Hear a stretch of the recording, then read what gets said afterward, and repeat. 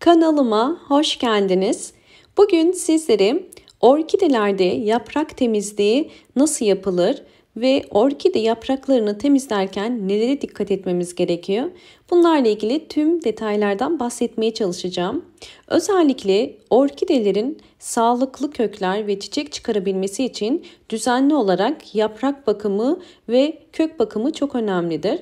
Özellikle orkidenizin sağlıklı olduğunu yapraklarına bakarak anlayabilirsiniz. Eğer orkidenizin yaprakları canlı, yeşil ve sert ise, aynı zamanda bol bol yeni yapraklar çıkarıyorsa bu orkidenizin genel sağlık durumunun iyi olduğunu gösterir. Eğer orkideniz yeni yapraklar çıkarmıyor, zamanla sararmaya ve solmaya başlıyorsa bu orkidenizin bir hastalığının olduğunun ya da orkidenizin sağlıklı olmadığını gösterir. Bu yüzden mutlaka belirli aralıklarla orkidenin yapraklarını hem üstten hem de altlarına bakarak kontrol etmelisiniz. Orkide yapraklarında bir hastalık ya da böcek durumu olabilir.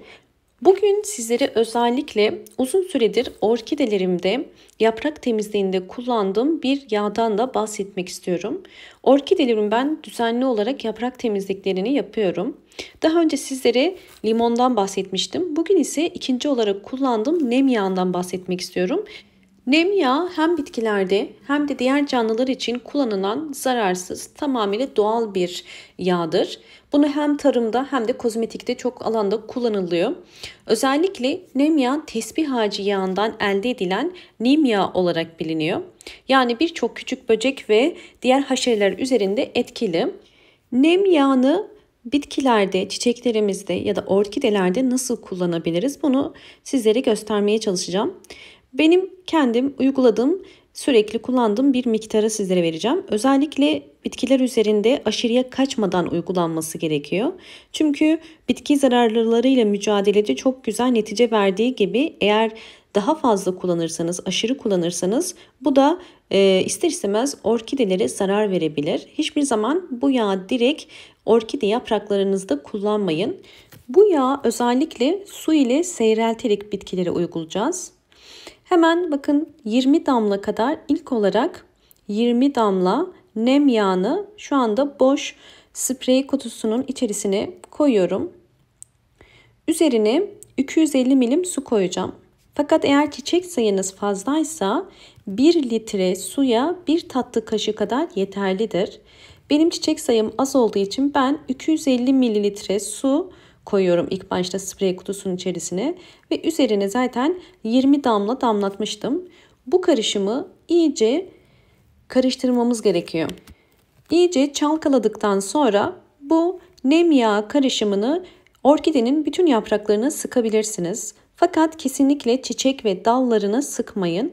Eğer çiçek ve dallarına ya da tomurcuklarına sıkarsanız nem yağının etkisiyle solabilirler. Bakın sıkarken bu gövde kısımlarının, yani yaprak araları ve gövde kısmının kesinlikle nemli bırakmayın. Bu işlemi yaptıktan sonra mutlaka yaprak aralarına ya da gövde kısmını bir peçete ile ya da benim yaptığım gibi bir pamuk ile kurulamanız gerekiyor. Eğer bu şekilde bırakırsanız ister istemez nemin etkisiyle mantar gibi hastalıkların oluşmasına sebep olabilir. Nem yağı içerisinde bulundurduğu antioksidan, antibakteriyel özelliği sayesinde özellikle orkidelerde mantar enfeksiyonlarıyla mücadelede çok önemli bir fungisit ilacıdır aslında. Eğer orkidelerinizde gövde mantarı ya da diğer mantar çeşitlerinden bir tanesi oluyorsa bu nem yağı ile orkidelerinizi bu hastalıktan kurtarabilirsiniz. Özellikle bu yağı nerede bulabilirsiniz? Aktarlarda ya da organik ürün satan mağazalarda bulabilirsiniz. Çünkü organik bir ürün olduğu için organik ürün satan mağazalara bakmanız gerekiyor. Benim yaptığım gibi bakın, sıktıktan sonra mutlaka pencereyi üstten açın ve 30 dakika kadar havalandırın ve kurumasını bekleyin. Evet, şimdi sizlere ikinci uyguladığım yöntemi de göstermek istiyorum. Bunda bekletmenize gerek yok. Yani ben bunu direkt sıkıyorum üzerine. Sıktıktan sonra bir pamuk ile ya da bir peçete ile hemen yapraklarınızı silebilirsiniz. Bunu orkidelerinizin düzenli olarak eğer bakım yapıyorsanız 2 haftada bir ya da haftada bir peçeteye ya da bir pamuğa bu yağı sıkıp Hiç orkide yapraklarına sıkmadan bu şekilde de silebilirsiniz. Bakın görüyorsunuz, orkide yapraklarının canlı ve parlak durmasına yardımcı oluyor. Hem de bunda ağır bir koku olduğu için tesbih yağının ağır bir kokusu var. Böylelikle orkide yapraklarına gelebilecek herhangi bir böceğin de uzaklaşmasına yardımcı oluyor. Bakın gayet güzel, canlı ve sağlıklı yapraklara böylelikle sahip oluyorsunuz. Orkidenizin yapraklarının zaten canlı olması demek, bol bol çiçek açması demek ve bol bol yeni kökler çıkarması demek. Bu da ikinci yöntemimde. Şimdi sizlere bu nem yağını orkidenin kökleri için nasıl kullanabiliriz? Bu ikinci tarifimi de vermek istiyorum.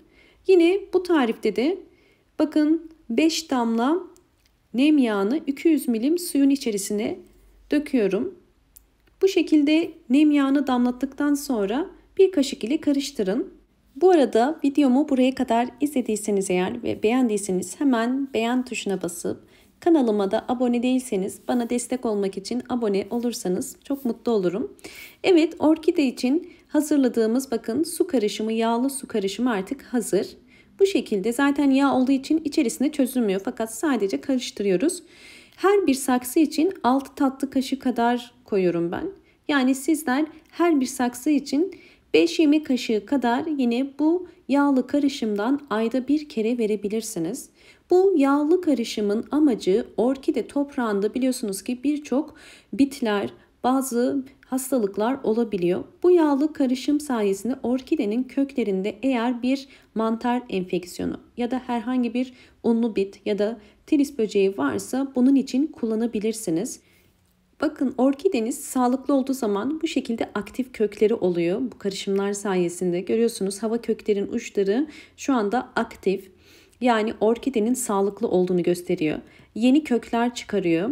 Orkideleriniz eğer çiçek açmıyorsa mutlaka bu şekilde yeni kökler çıkarıp ya da yeni yapraklar çıkarıp çıkarmadığını kontrol edin. Eğer orkidelerinizin kökleri sağlıklı ise, aktif ise, bol bol yeni kökler ve yeni yapraklar çıkarıyorsa mutlaka yeni çiçek dalı çıkarır. Yani orkidelerinizin çiçek açması sağlıklı kökler ve sağlıklı yapraklar sahip olmasına bağlı. Böylelikle zaten bol bol yeni çiçek dalı da mutlaka çıkarmış oluyor. Umarım bu anlattığım bütün bilgiler sizler için faydalı olmuştur.